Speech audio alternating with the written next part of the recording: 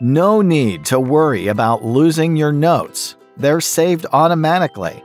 And as an extra backup layer, they can be synced with Samsung Cloud. In Samsung Notes, tap Navigation Drawer.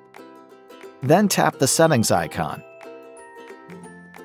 Tap Sync with Samsung Account, and then switch the feature on.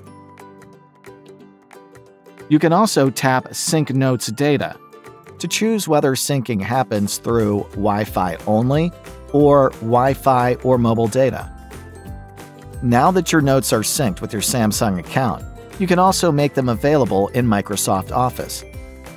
To do this, sign into your Microsoft account and switch on the folders you want to sync. You don't have to stay in a note format. To save your note as a different file type, tap More Options.